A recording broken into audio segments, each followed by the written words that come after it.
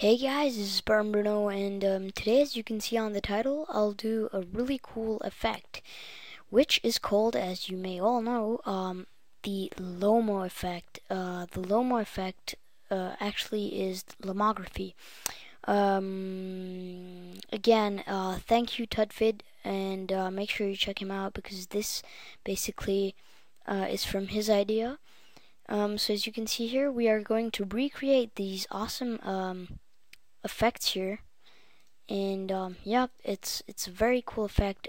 Basically, what the Lomo effect consists in doing is playing with the curves and the gradient map, and obviously your photo. So it will take probably 2 minutes. It's really easy to do, and you can do this effect on any kind of photos. So as you can see, we're gonna play with flashy colors and mix them up with darker colors.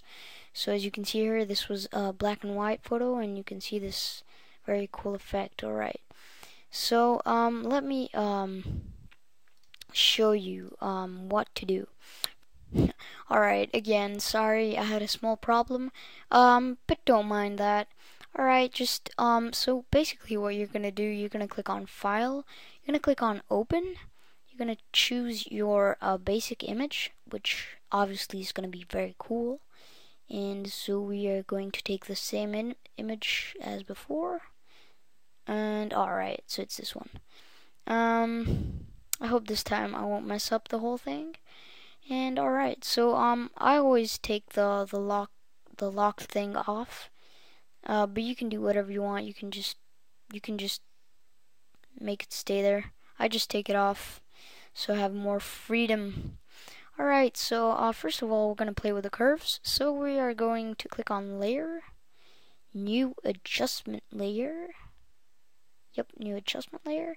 Curves. Okay. Alright, now we're going to play with the curves, which are very awesome. Let me see here. I'm just going to put the panel up here. And yeah, so we're going to play with the curves. You're not obliged to make a new layer. So new layer, adjustment layer, and curves. You can just go on image and adjustments and curves. But I just do this, you know. And that's kind of dumb for me because, I don't know, it's smaller. So you won't be able to see it that much. But anyways. Alright, so basically what we're going to do here, we're going to fix the light a little bit. So we're going to put an S, okay? So put the S like this. And we're going to go to the green here. And we're going to do the same thing. We're going to put a basic S here. Alright, that's very awesome. Then we're going to go to the blue. Just be careful here. Do not do an S, just do an opposite S. Alright, so that is the opposite S. And last but not least, we're going to go to the red and do an S.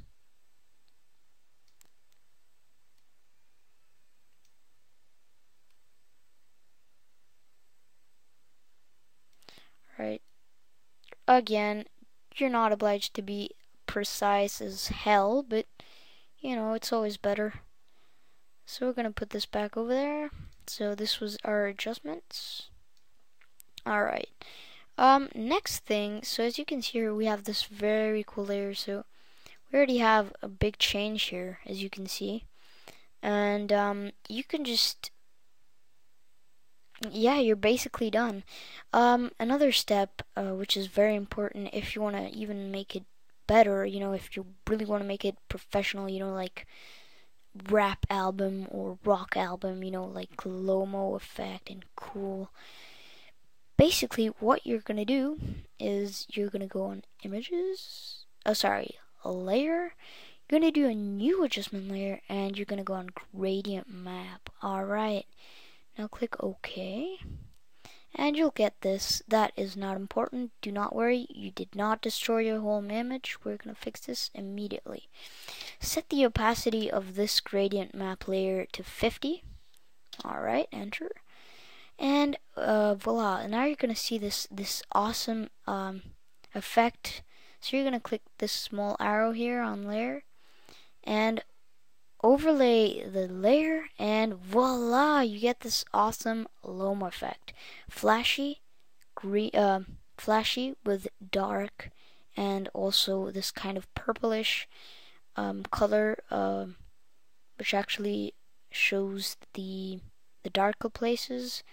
So the darker places basically are replaced with this kind of bluish, purplish, really cool color. And the other parts, like the lighter parts, are replaced with even more HD and even more flashy color. So as you can see here, the progress we want. So we pass to the curves from this to this. So you can play, remember, you can just play with this, so you're not obliged to do the gradient map. I think the gradient map is even better, but again, you're not obliged to do this.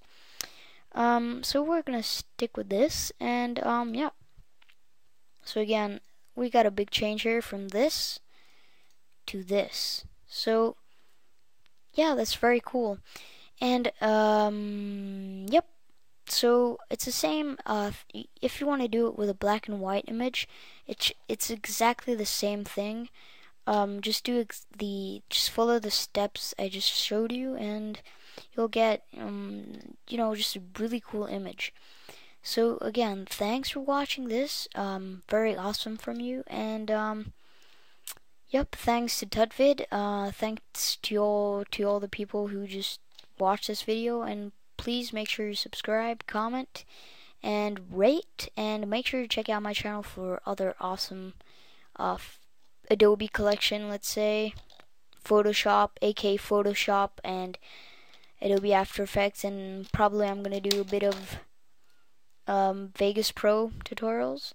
And yeah, if you really liked it, go check out my channel and subscribe. Alright, and thanks for watching this. This was Spartan Bruno, and have a great day, and yep, see you guys.